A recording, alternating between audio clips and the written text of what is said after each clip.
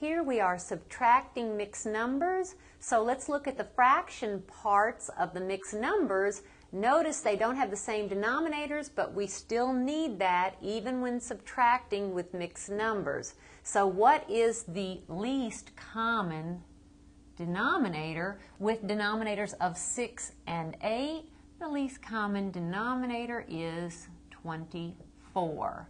So we'll rewrite these 5. Now what would I multiply 1/6 by? In other words, what would I multiply the denominator of 6 by in order to have a product of 24? Well, I multiply 6 by 4, and if I do that in the denominator, I must also do that in the numerator. So I have 1 times 4 is 4 over 6 times 4, or 24.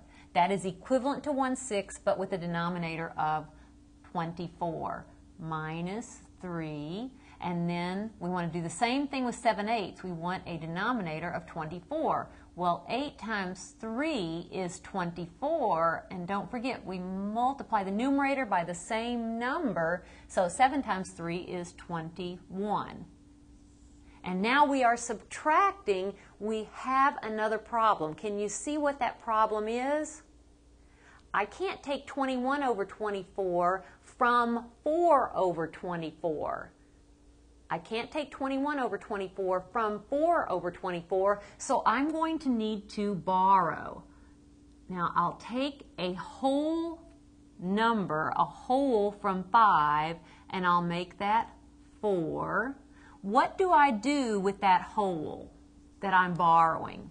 Well, I want it to have a denominator of 24, so that whole that I'm borrowing, do you agree that that's the same as 24 over 24?